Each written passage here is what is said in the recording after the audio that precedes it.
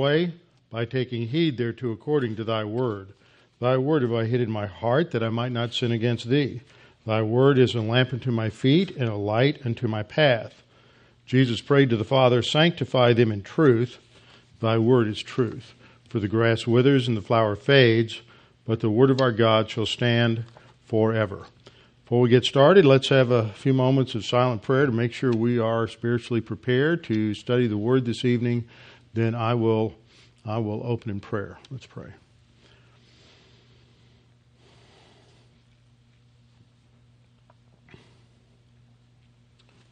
Father, again, it's good that we can be here this evening to be an encouragement to one another, to be encouraged by your word, to study your word and have the fellowship around the truth that is there. As our Lord prayed, if we know the truth will set us free, and we are sanctified by means of your truth. And it is only as we study your word that we come to understand things as they really are. Father, we pray, too, for those in our congregation who are facing various challenges through serious illnesses. We pray that you would encourage them and their families and strengthen them, and that your presence would be a very real and present help in their time of need. We pray this in Christ's name.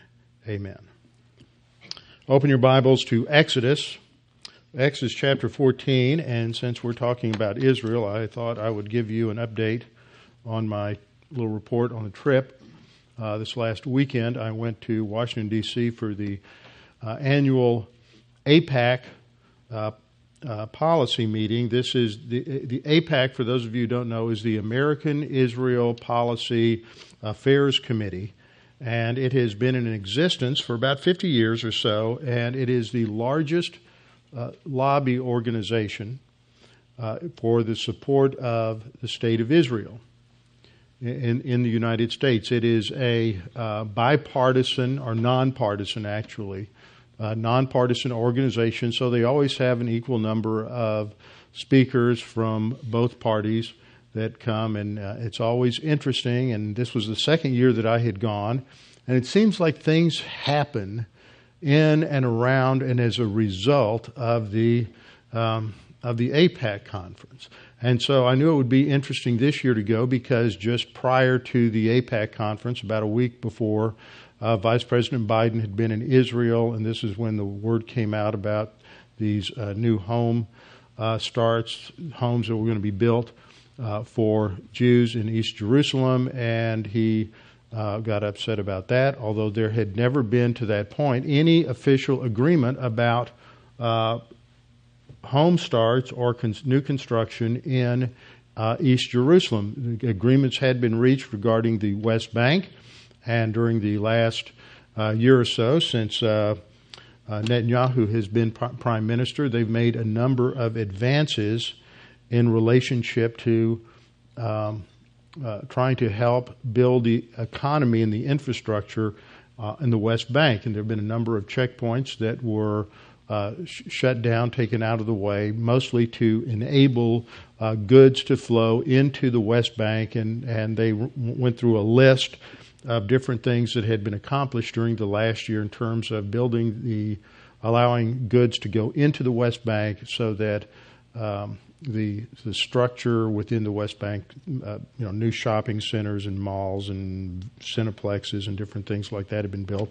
And most of that was covered in the introduction. You can go online to aipac.org and click on the link to the conference and watch the videos that they've put up related to the speakers in all of the plenary sessions. There are about 5 plenary sessions, and that's when they bring in the big name speakers, and they're pretty interesting. And then during the afternoon there were breakout sessions, and those are also interesting. I went to one on what's going on had to do with what's going on with Hezbollah, and I went to another one that had to do with what's going on with Hamas and Iran and the connections there. And then 2 of the other breakout sessions I went to were really the same topic, and that was the topic of Friends of Faith Understanding Our Evangelical Allies, and I'll say a word about that in a minute. The opening plenary session dealt with this whole theme of economic development in Israel and how much Israel has grown economically, business-wise, all that they have accomplished in the last 62 years since they were declared their independence in 1948. And it was pretty interesting. There were two panels. The first panel focused more on various business related issues, and the second one dealt more with foreign policy and some other things. And both of those sessions were led by Dan Senior. Now, Dan Senior used to be with. He started off as a working for a Republican congressman from somewhere up north, Michigan, I think, and then later he did some work with Fox News. He was he was involved as a correspondent with the troops when they went into Iraq in 2001, 2002. He held a position in the Bush administration. So he's had quite a bit of experience. He is also very involved within the Jewish community, and he has just published a book called The Startup Nation, The Story of Israel's Economic Miracle, which I would encourage you to read. It's fascinating what that little nation does. I mean, this country is not even bigger than New Jersey, and they have the second highest number of new business startups in the world next to the United States, and they invest more money per capita than any other nation in the world on research and development, and the number of things that have come out of the technology and business in Israel has just been phenomenal. It just and the way they have developed a culture that promotes risk taking and venture capital type projects and things of this nature are really interesting. It has a whole section on how the interplay between the military and how the military decision-making, the structure of the chain of command in the military, how that operates, and how that trains because of the universal military service for all the young men and women in Israel, how that builds, teaches them about leadership and risk-taking and initiative. And then when they get out of the military, then there is a smooth connection between the military and business, so they transition into business very smoothly, and what they've learned in the military also has application in business, unlike in the United States when most people in business don't have a clue what goes on in the military. And in fact, military officers in the U.S. are taught to downplay and minimize their military experience when they retire out of the military and go into business because it doesn't communicate. And in fact, people who have been in the military for 40 years have to somehow act like they haven't been in the military in order to communicate to the business community here. We just don't have a good connection between the military and the business, and people in business never were in the military, so they really don't understand how the skills transfer over. For example, you get a young captain now who's been over in Iraq a couple of times. He's functioned as a mayor. He's functioned as a water service project manager. He's functioned as a sanitation director. I mean, he's worn 15 or 20 different hats, yet when he gets out, the fact that he was an infantry captain is all that a business looks at, and they don't understand the dynamics of what was going on there. So I found that to be a fascinating type of session, and personally, just as a pastor and a leader, I thought that things like that are good for me because it puts me totally out of my normal field of operations and challenges me and gives me new ideas and things of that nature, new things to think about. The sessions in the afternoon related to the evangelical support for Israel were also very interesting. I was only going to go to one of them simply because there may be an opportunity for me to address and speak to some Jewish groups. And so I wanted to find out what kind of questions are being asked, how are they being answered, what are the issues, just for my own personal education so that I don't answer a question wrong or do something silly. And I had gone to the same session last year and had met one of the individuals who was on the panel this year, Susan Michael, who is with the International Christian Embassy in Jerusalem, which is a pro-Israel group that has a ministry there in Israel. They're not dispensational, but they are premillennial, and they are much in support of Israel. And she was on the panel last year, and they had some good discussions last year, and I had some email interchange with her over the last year, which established a certain measure of at least knowledge of who I was and credibility. And that was good, because in one of the questions that she fielded, and she had to field several of the tougher questions because the two evangelical pastors that they put up there to help her just, in my opinion, did not have what they needed, the training, background, education, or whatever, to answer some of the questions. One question was asked by a rabbi, what is the rapture and how does that relate to evangelical support for Israel?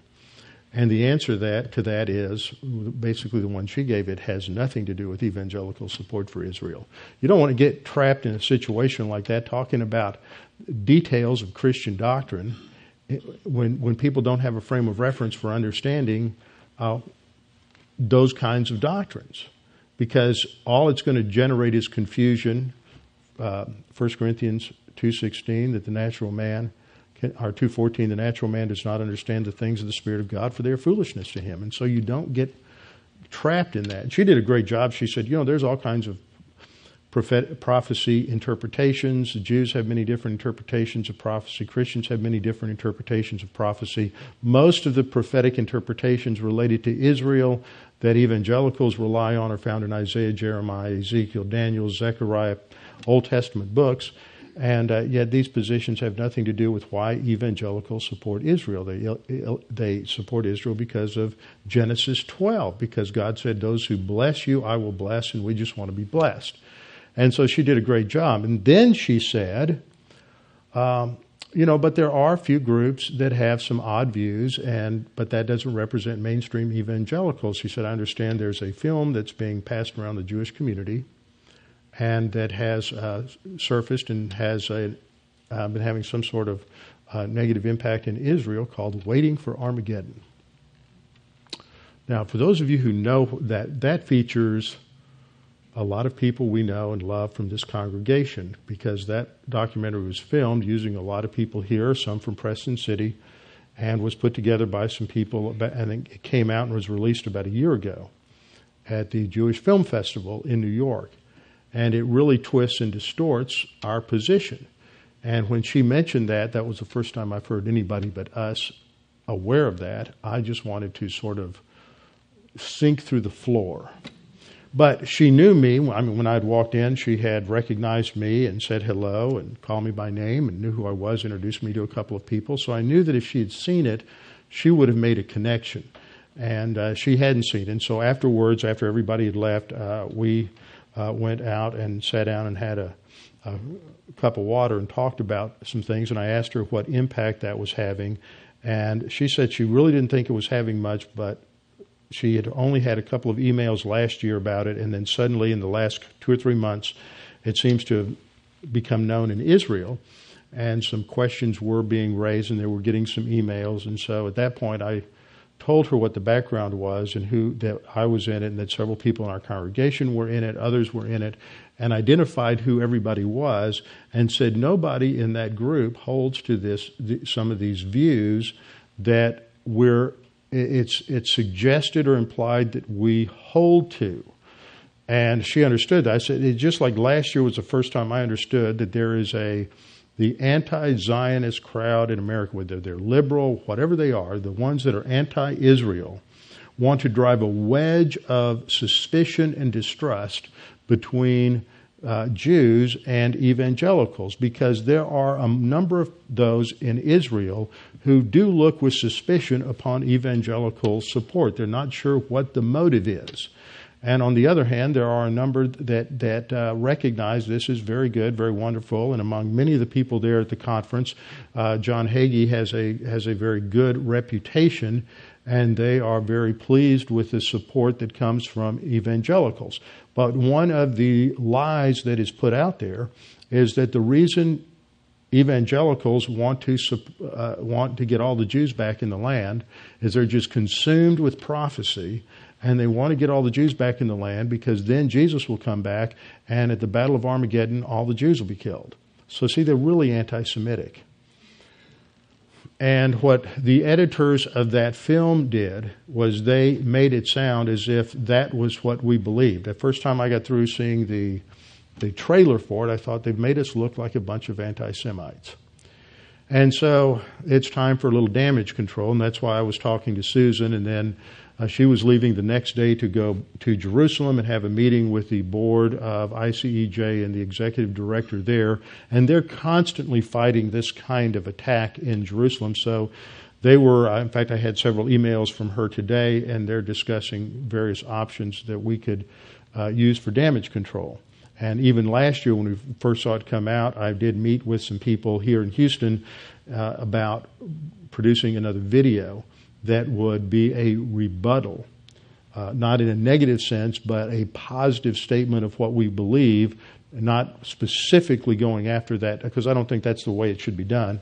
Shouldn't be a specific attack on what they've done, but should be a positive statement of what we believe and why we support Israel, and understanding and bringing into it a lot of factors related to the history of Christian Zionism, things that I've taught here in the Israel Past, Present, and Future series, and things like that. So there's always something interesting going on, and so that affects us in our little corner of the world. But of course, the bigger story, the major story that was impacting things at AIPAC was the relationship between Netanyahu and President Obama. Netanyahu gave a rousing speech on Monday night, which was excellent, and you could have seen me in the crowd. I was the little white dot that took up 1.5 pixels off in the far left corner. That conference center is about 100 yards long on the inside, and so they pack about 8,000 people in there, and the logistics of serving 8,000 kosher meals in about 30 minutes is pretty remarkable. And of course, before that, after the morning meeting where Secretary of State Clinton spoke, now that was interesting because the chairman of the board for AIPAC came out and spoke before she did, and so while she's back behind the curtain waiting, he is lowering the boom on why Jerusalem is not a settlement. It is the undivided capital of a nation. And you don't treat Jerusalem as if it is a settlement. It's not up for grabs like settlements in the West Bank. And then she came out and she, in her speech, said a number of things that, of course, were very welcome to hear. So there were a lot of periods where she got her little standing ovations. But when it came to dealing with the issues of what was going on in Jerusalem, the response was rather tepid. And since that, her speech, and when Netanyahu came out that night emphasizing, again, that Jerusalem is not a settlement, since then he met twice the next day with President Obama, where he was treated as if he was a servant who needed to come in the back door. No pictures were taken of them meeting together, and there are several articles that have come out in a variety of different publications, the London Times, a couple of different articles today, articles yesterday that came out, and numerous Jewish leaders from Ed Koch, who's the former mayor of New York, to a number of others have come out, and congressmen as well, coming out and just decrying the way the White House and the administration is dealing with Israel. The last thing we need is a president who's an anti-Semite, and a week before the meeting, Benjamin Netanyahu's brother-in-law in Israel stated that he believed that President Obama was an anti-Semite. And today I saw a picture in the article, in one of the articles in the London Times, was a poster in Israel. You had a young boy looking at this poster, and it's a picture of President Obama, probably when he was in Cairo last year, receiving an award from someone dressed in full Arab garb. And the caption on the picture said, "Beware, there's a Palestinian agent in the White House." So this is really escalating, and we always have to remember that there are many different forms, many different ways in which anti-Semitism rears its ugly head. And since World War II and the Holocaust, to be anti-Semitic is not acceptable. That's not politically correct. But to be anti-Israel and anti-Zionist is politically acceptable.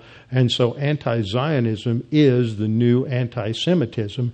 And don't let anybody confuse you into saying that it's not, because it is. Israel has a right to be a nation. It was founded with more legal pronouncements than any other nation in history. The UN made a number of statements that were recognized and voted on by the UN and by the international community.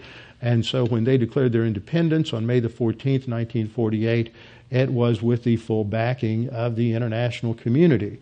And then since then, they have come under attack again and again and again, and the UN has put out more negative resolutions against Israel than hardly any against the Arabs, but numerous, dozens and dozens of negative resolutions against Israel. And all of this anti-Zionism is just veiled anti-Semitism. The Jews have a right to have a nation. They have a right to have their national homeland, and anybody who has a nation has the right to defend itself. And yet when it comes to the nation Israel, when they have rockets launched at them indiscriminately day in and day out, thousands of rockets, as Hamas and Hezbollah have done, their reaction is with a restraint that we would never have in this country. Look at what happened on 9/11, and we sent armies into two nations, into Afghanistan and Iran, in response to that. Israel isn't any larger than East Texas, and if the Mexican government launched one missile into East Texas, I can pretty much guarantee you that the Texas National Guard would be a victorious army standing on the shores of the Pacific in about 30 days. Because that's how this country is. But when you can't apply that standard to Israel. Israel lives by a standard unique among all the nations in the world, and that is just an example of the fact that we live in the angelic conflict, and we live in the devil's world, and they are the target. So it's fascinating. One of the great things that I appreciate about going to that conference is the personal contacts and communication that I have with a number of people, and several people this year that I had met last year, met again this year. Some new people that I met this year would ask me privately those same questions. Why do Christians support Israel? What do Christians think the Bible says about the future for Israel? What do you think is going to happen over there? What is this thing we hear called the rapture? Well, why do you think that Jesus is the Messiah? So those are interesting questions to get the opportunity to answer. So let's turn to Exodus 14 so we can focus on some doctrine this evening. This is one of those fabulous stories, great drama in history, as we see the great underdog of the Jewish nation leaving slavery in Egypt, and then the Pharaoh changes his mind and starts to pursue them to wipe them out. Now, all of this is in the context of our study of Hebrews chapter 11, and we have come to those verses in Hebrews 11:23 to 29, which focus on the faith of Moses. Actually, the first example is the faith related to his parents. By faith, his parents hid him. Secondly, by faith, Moses refused to be identified as Egyptian royalty because he considered the reproach of Christ to be greater value than the riches of Egypt. And then by faith, Moses left Egypt. And this is stated in Hebrews 11:27. By faith, he left Egypt. He departed Egypt, not because he was afraid of the wrath of the king, for he endured as seeing him who is invisible. This is really, in the Old Testament, it's occupation with God. He is so focused on God's will and God's plan that blots out everything else. In the New Testament, we have occupation with Christ. But you see all of this within the context of Hebrews 11 is leading to that key verse for occupation with Christ in Hebrews 12:1 and 2, fixing our eyes on Jesus, the author and finisher of our faith. So Moses manifests that same kind of faith. And then the next verse, verse 28, talks about by faith Moses kept the Passover. We looked at that the last few weeks, recognizing that the Passover stood for all of the 10 plagues, the 10 judgments God brought against the Egyptians, culminating in that great final plague where the firstborn, and this would include the firstborn males of Egypt and Israel, not the females, but the firstborn males. That's the role of primogeniture. Inheritance went to the firstborn male in the house, and so that's the focus. And we studied the 10 plagues culminating in the final plague, the death of the firstborn, and then that brought us to a study of the Passover the last time, seeing that in the New Testament, the Passover becomes the type of the person and the work of the Lord Jesus Christ. 1 Corinthians 5:7, Paul said, Christ is our Passover, who was sacrificed for us. Peter recognized this in 1 Peter 1:18 and 19, that we were saved, redeemed by the precious blood of Christ, as of a lamb without spot or blemish, connecting the lamb, sacrificial paschal lamb, to the sacrifice of Christ on the cross. And then recognizing this was God's plan from the beginning, Revelation 13:8, He is the Lamb who was slain from the foundation of the earth. Now, once the Passover occurred and God redeemed them from Egypt and the Pharaoh let them go, then there's going to be some challenges, because the redemption pictures salvation, but what follows salvation is spiritual growth and learning to trust God. And so Israel has to learn to trust God to give them the victory in the spiritual life. And the same thing is true for us, that after we are saved, we have to learn how to walk. And we walk not by sight, but we walk by faith. 2 Corinthians 5:7. We walk by faith and not by sight. We have to learn how to walk depending upon the Lord Jesus Christ, and not get our eyes on circumstances, not get our eyes on our emotions, not get our eyes on any of the details of life, but remember that no matter how horrible things may look, either from a personal vantage point or from a national vantage point, that God still has a plan and God is still in control. And His plan for your next 20, 30, 40, 50 years may not be the plan that you had, but that's what we have to learn to do. We have to get over it and orient our thinking to His thinking and become oriented to His plan for our lives and the mission that He has given every believer to be an ambassador for the Lord Jesus Christ. And we just don't know where that ambassador ministry is going to take us. It may involve ministry in our neighborhoods. It may involve ministry at a place of our employment. It may involve ministry with people we just run into at the grocery store or some other place. And it may be that you're spending 40 years of training in Bible class, so that you're going to have a tremendous ministry in prison the last 5 years of your life. We never know just how that is going to play itself out. And there are numerous examples throughout history of believers who have gone through just that kind of thing. And we don't want it to be true, but God is always going to give us the grace and the ability to handle whatever situation and circumstance comes our way. And so the last example of faith in the life of Moses is stated in Hebrews 11:29. By faith they passed through the Red Sea as dry land. Now the subject is they. It's not just Moses. It is the entire body of Israelites. They as a corporate group, they are identified with Moses and his faith because that's where they want to be identified. This is one of those passages that indicates the almost universal salvation of the Exodus generation. They trusted God to deliver them at the night of the Passover. They're trusting God at the Red Sea again and again and again. They trust God, and then they turn right around and they disobey Him, and they're as rebellious and as grumpy as they can be, and they want to go back to Egypt because they want to go back and get their Mexican food. Oh, excuse me, I got that wrong. Their garlic and leeks, and they want to go back and have something that tastes a little better than the angel food that God has been giving them. And so they show that they're just not grace-oriented at all. They have no appreciation for all that God provides for them. So we're told by faith they passed through the Red Sea as by dry land, whereas the Egyptians attempting to do so were drowned.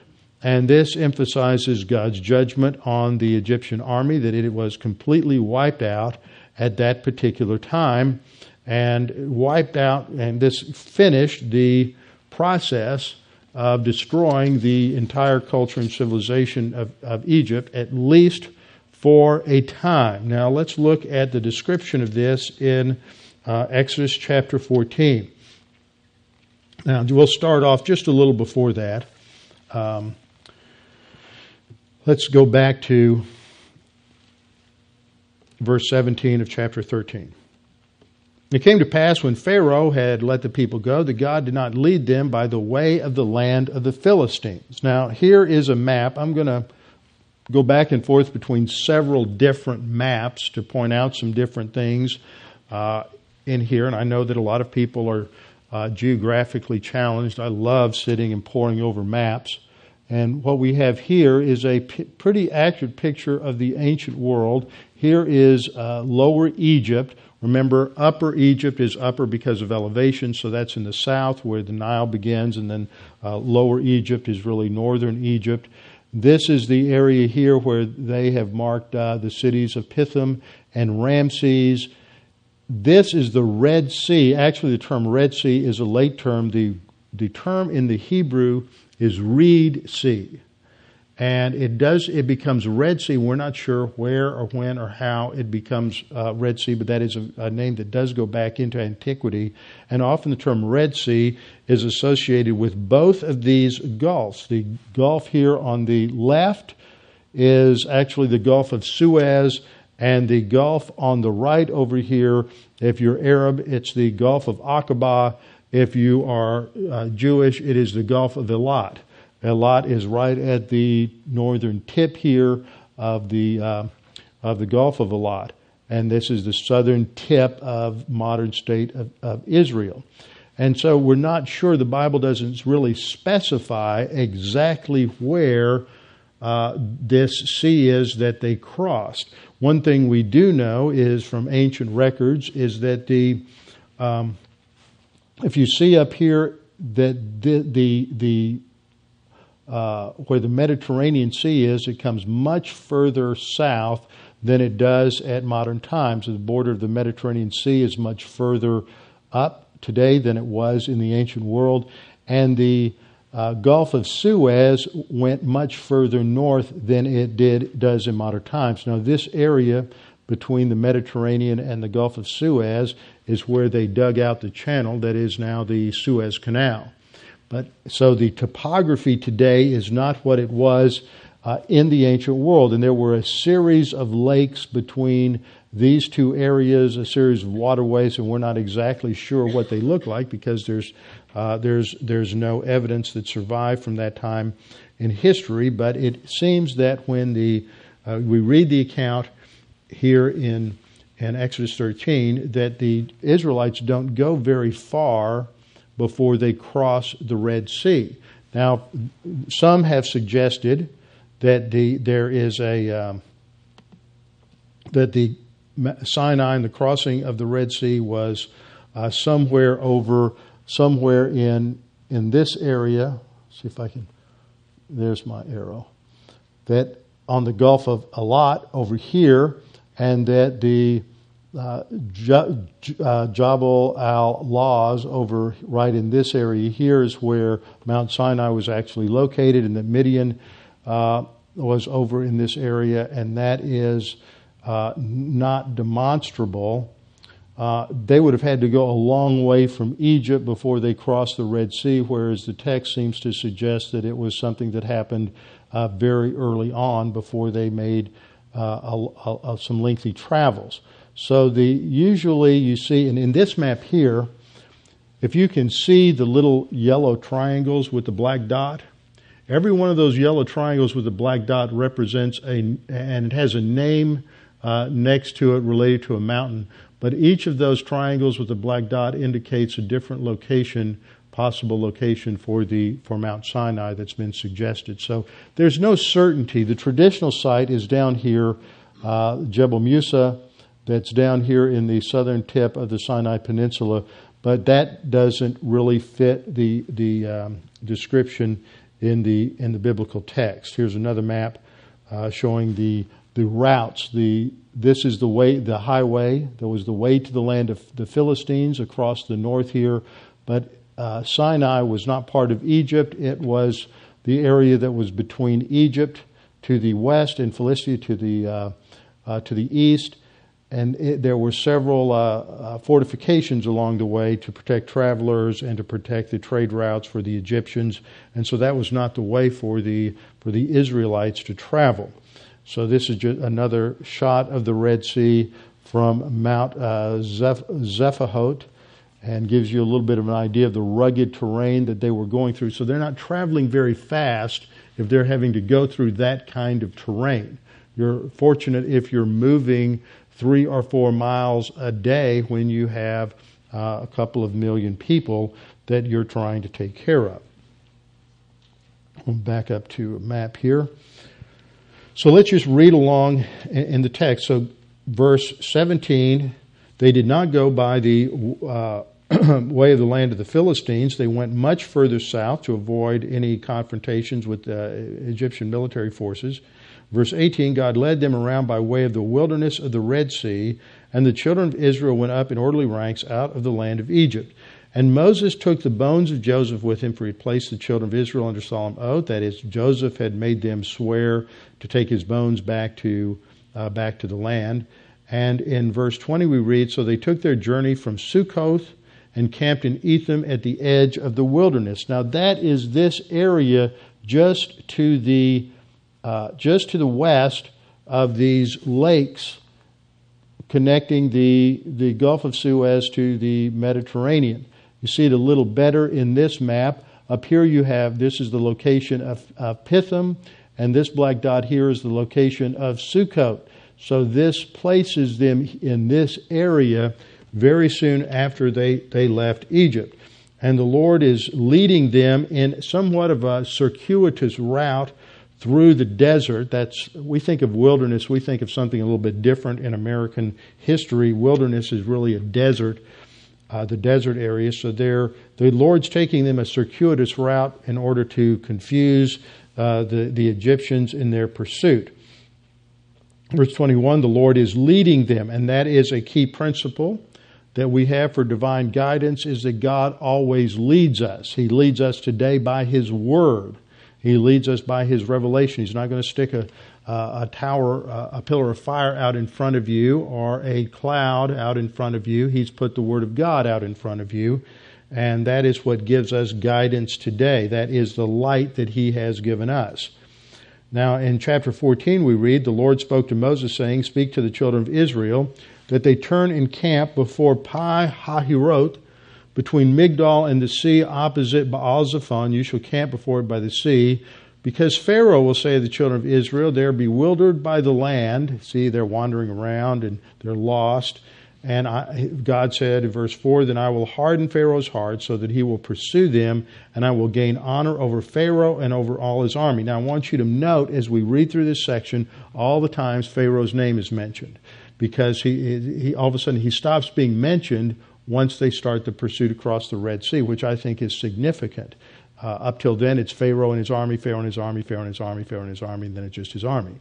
So I think that solves the question of why we don't have a record of a Pharaoh being killed at this time, is because he didn't follow his army into the sea.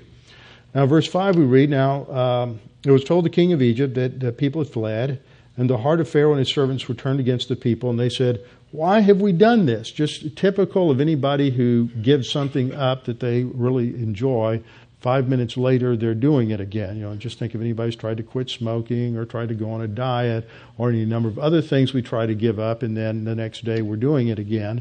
And that's what happened with them. They gave up their slaves, and now all of a sudden they're having to wash their clothes and go to the grocery store and all of the other things. And so they decide, why did we give it up? People have a very short attention span, especially when there are spiritual issues involved. So Pharaoh got his army ready, and he took 600 choice chariots, and all of the chariots of Egypt with the captains over every one of them. So he takes his entire chariot corps with him out to pursue the Israelites. And here we have a illustration of the different types of chariots that the Israelites had. So this is their light cavalry in pursuit of the Israelites. And we're told in verse 9 that they pursued them all the horses and chariots of Pharaoh, his horsemen, his army, and overtook them, camping by the sea beside Pi Hahiroth before Baal Zephon. So once again, we're back here in this same area, located right up here. This is so they have their backs to the sea. And when Pharaoh drew near, the children of Israel lifted their eyes, and they saw the Egyptians, and they were what? They were afraid. Now, I'm emphasizing this because when we get over into Psalm 78, what we learn is they're not afraid once they start trusting God. That the only way to deal with fear is to trust God and realize that God is greater than anything that we could possibly fear. So they're afraid, and what do? They cry out to the Lord. That's what we're supposed to do whenever we encounter any kind of challenge, difficulty in life. And then they begin to complain. See, that's what we do. What am I supposed to do? I got to turn to God. Sometimes we do it the other way. We start complaining, then we turn to God. But we're not any better than the Israelites were, so we don't want to look down our nose at them and act as if they're complete losers. We're told that they start complaining with Moses, you just brought us out here in the desert so that we can all be slaughtered by the Egyptians. And then Moses says, is this not the word that we told you in Egypt?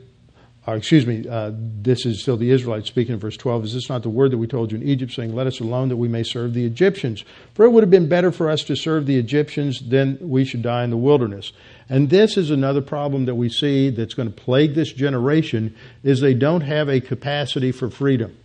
They can't handle the freedom, and they would rather stay slaves, and they keep that slave mentality, which means that they can't handle responsibility. This is a major problem we have with this nation. We have raised a generation now, several generations, that become increasingly more pampered and more spoiled and more unwilling to deal with the realities of life. Now, it's not the parents' fault. I know some of you, and you have children that are in spiritual rebellion, and just as there have been generations in Israel's history where the children were in spiritual rebellion, the parents were not blamed. It is each generation's decision. And I am become aware almost on a weekly basis of numerous families, numerous parents who did all they could, praying for their children, taking them to church, teaching them the Word, and then when their children get into their 20s and the 30s, they turn their back on everything that their parents taught them and reject all of their values and reject Christianity and just live like the world. They have a slave mentality. And the younger generation coming up, even though there are some bright lights that I see now and then and very happy with, there are also more and more that just don't want to exercise initiative, take responsibility, and take ownership for their lives. And they want the government to take care of them. They want somebody else to take care of them. And they just want to live a life pursuing personal pleasure and comfort. And Francis Schaeffer warned of that 30 years ago, that was going to be the death knell of Western civilization and the United States. And that same mentality characterized the Israelites. It is a slave mentality, refusal to accept responsibility for their own actions. But notice Moses' response. He doesn't rebuke them for being slaves, for being wrong, for being griping and complaining. What he says, he points them to the Lord. Don't be afraid. Stand still and see the salvation of the Lord. And that word salvation isn't spiritual salvation. That has to do with deliverance from this crisis in their life. Stand still and see the deliverance of the Lord and what He will accomplish for you today. And then skip to verse 14. The Lord will fight for you and you shall hold your peace. This is a great promise. This is one of those tremendous promises that we have in Scripture that we can apply today. The same Lord that fought for them is the same Lord that fights for us. That God plus one is a majority, and God is greater than any problem that we will ever face. And He was certain, and the same God that was greater than all of the might and power of the Pharaoh is greater than all the things that are arrayed against us today. And so we can trust Him and rely upon Him, and He is working. I mean, there's all kinds of things that are going on in this country that I think are there because God is not finished with the United States of America. God is not finished with us. There may be times of discipline and hardship because of the people in this nation who have rejected Him and rejected His values and rejected absolutes. But nevertheless, God is still in charge. And so in verse 15, the Lord says to Moses, why are you crying to me? Tell the children of Israel to go forward. But lift up your rod, stretch out your hand over the sea and divide it. And the children of Israel shall go on dry ground through the midst of the sea. Now what's interesting is there always seems to be people who try to explain these supernatural events with some sort of naturalistic explanation. That there was a great wind or there was a volcano or earthquake or something of this nature. And that is not the case. This is a situation where God intervened supernaturally. He suspended the normal laws of physics and geology and meteorology and caused the water to divide and for the ground to be dried up perfectly so that all of these people could cross over. It would have taken them forever if they had been trudging through the mud, not to mention how miserable it was. And the parting of the sea, as we see in this particular illustration, is typically depicted, for example, in DeMille's The Ten Commandments, as being a rather narrow opening. I think this opening was at least a mile wide, if not 2 or 3 miles wide. If you're trying to move 2 million people across that distance in a short amount of time, then they have to have more than a 4-lane highway. They have to have an extremely wide avenue.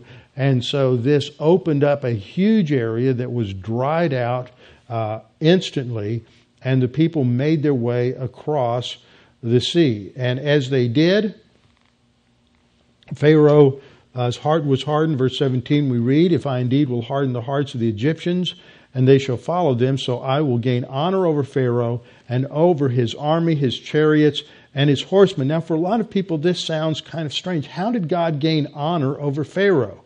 How is God glorified in this? Well, let me tell you, 40 years later, when the Israelites were crossed into the land at Jericho, and the word was getting out among the Canaanites that the Israelite army was coming, they remembered this story and they were scared to death. That is what honors God, recognizing that He is the real creator of the universe and the one who is in charge. And so the point of this was to demonstrate that God was who He claimed to be. And so verse 19, we're told the angel of the Lord who went before the camp of Israel moved and went behind them, blocking the Egyptian army. And the pillar went from before them and stood behind them. So it came between the Egyptians and Israel. Thus it was a cloud and darkness to the Egyptians, and it gave light by night to the other, so that one did not come near the other all that night. So it took nearly the whole night for everybody to get across.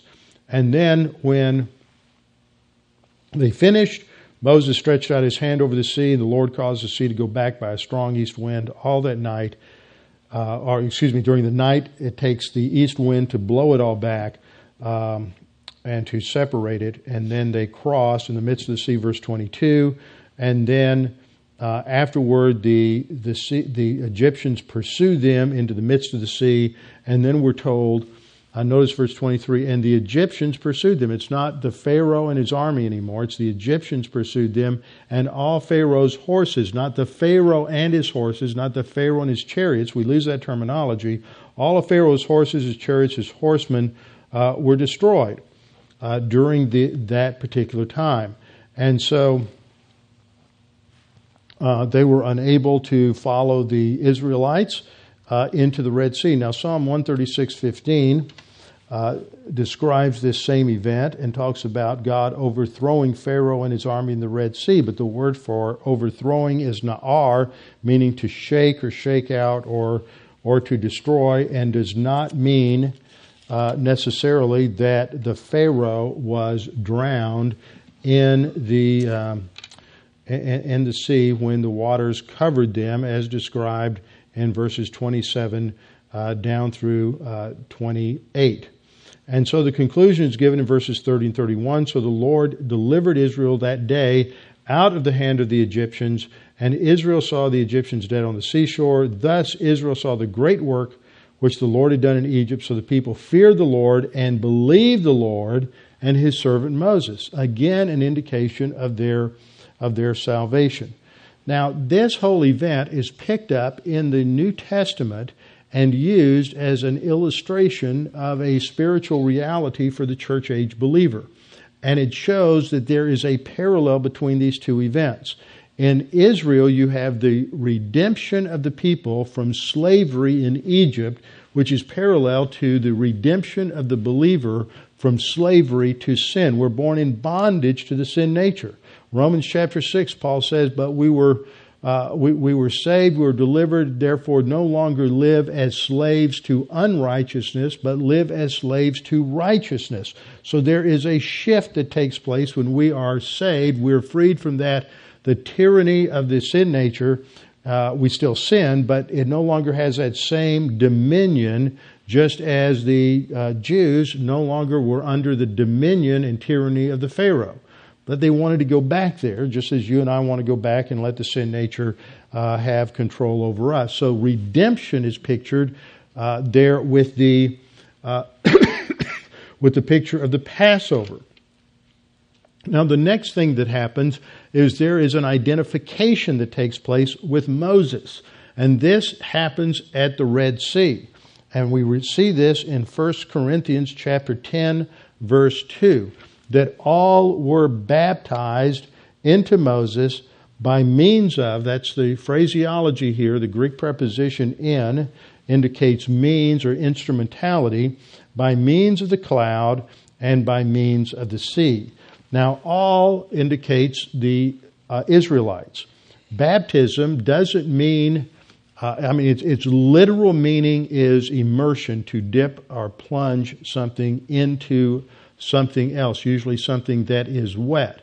But baptism had a significance that went beyond the simple idea of immersion.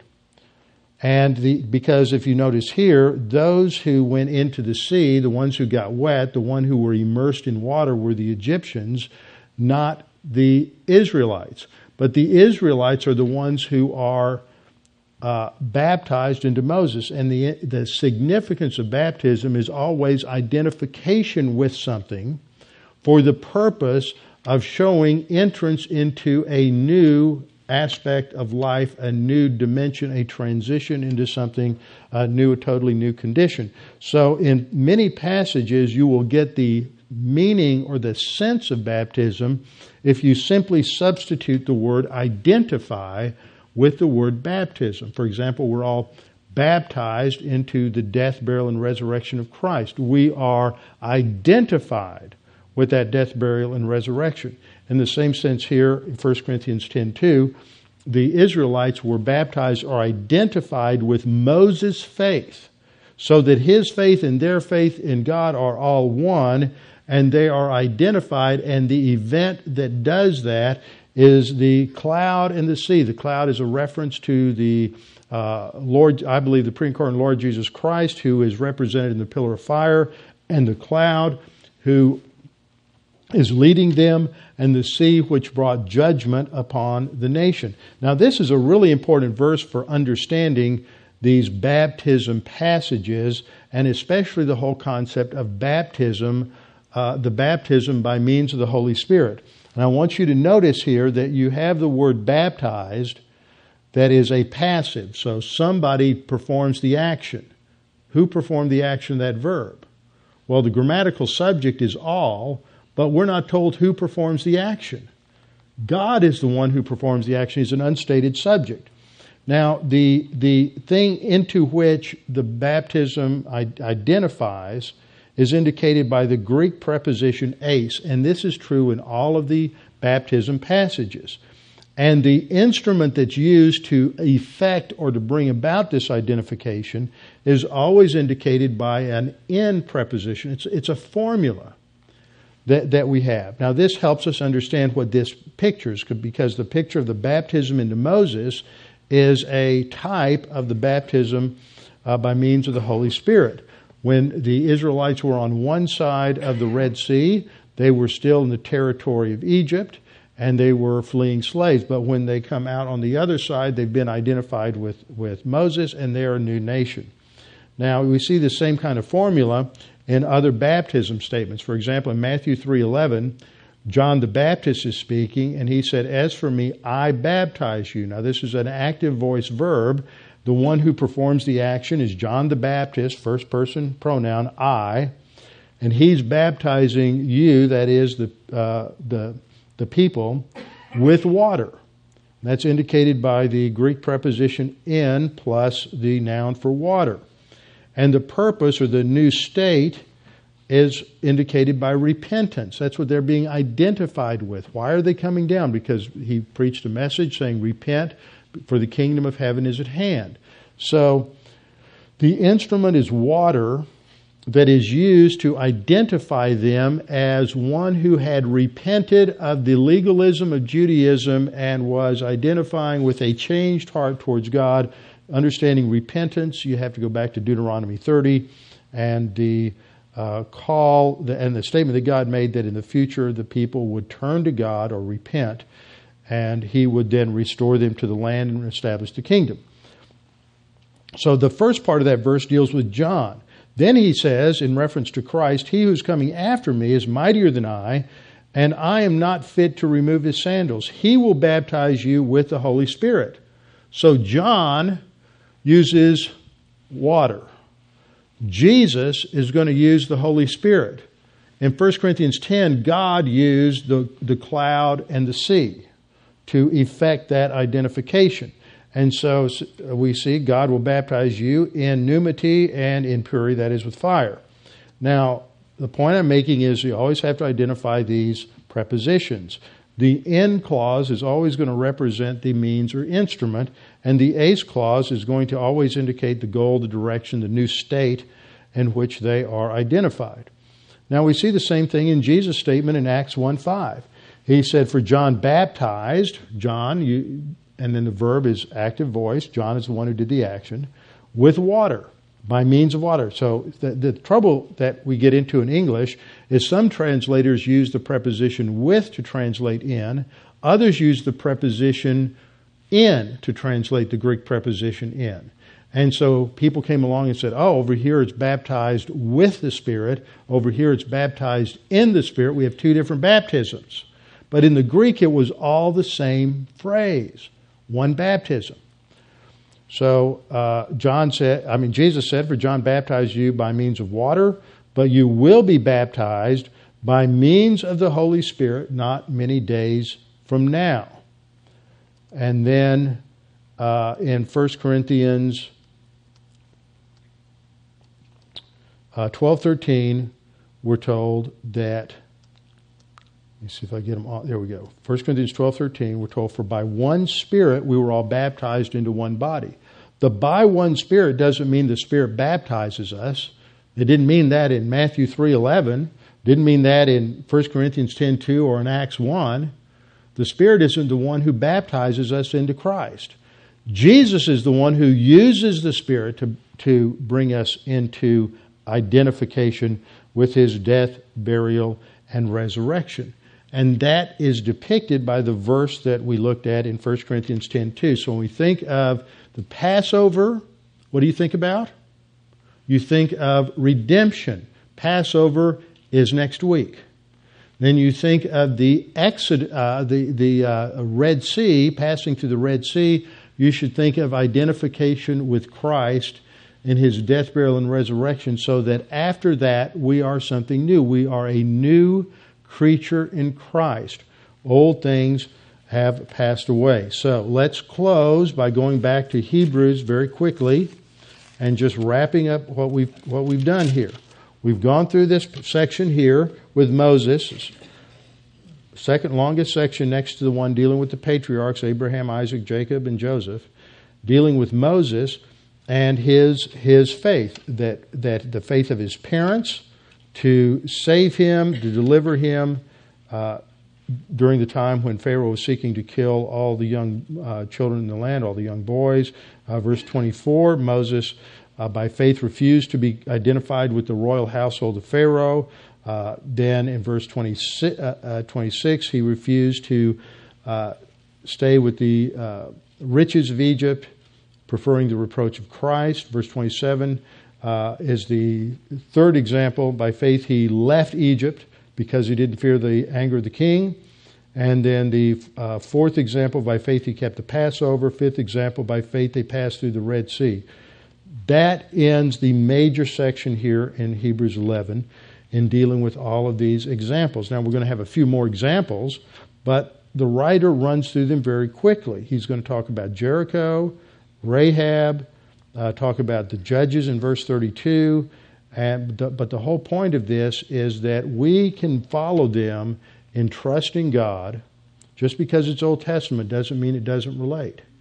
The example of faith in the promise of God is just as integral to the spiritual life of the church age believer it was to the spiritual life of the Old Testament believer. We have more, but the basic issue in the Christian life is still trusting in the promise of God. It's like the old hymn, trust and obey, for there's no other way to be happy in Jesus than to trust and obey. Nothing else works without basic trust in the promise of God, and that produces our ability to relax and to enjoy all that He has for us, even when everything's fallen apart around us.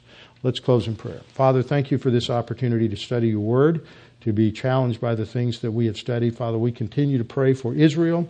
We pray for the leaders in this nation, that they would realize that supporting Israel does not necessarily mean we validate everything decision they make, but it does mean that we need to support their right to national defense and to national security, just as any other nation. And we need to treat them just like we treat any other nation. And we also need to realize that those who claim to be wanting peace, the Palestinians, those who are making these other claims are simply, it's just words. It doesn't mean anything. Arafat proved that at Camp David 10 years ago, that no matter what Israel gives up, the Palestinians don't want it because their goal is something else, the destruction of Israel. So, Father, we pray that you would strengthen them, strengthen our nation. We pray for wisdom. We pray that you'd raise up men and women who understand the true nature of things, who could lead this nation, and that can perhaps lead us back away from this brink of self-destruction that we've come to in this self-absorbed nation of ours. And we pray this in Christ's name. Amen.